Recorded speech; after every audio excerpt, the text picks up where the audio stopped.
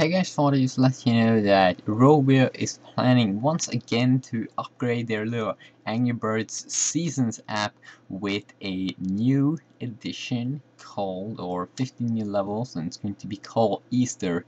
So right now in Angry Birds Seasons, it's a standalone app where you get all the Angry Birds Seasons levels, so it's kind of cool. You have the Halloween, Christmas, Valentine's Day, St. Patrick's Day. You have all of these different levels in Angry Birds Seasons, and it will probably be updated early next week because it's the Easter updates, and it's Angry Birds Seasons, so they need to keep up with the seasons. So what you will get in this little update here is going to be 15 new levels, but also you will have 3 more levels that you will be able to play on Facebook. Yes, because you can find Angry Birds now on Facebook as well. I know, it's hilarious.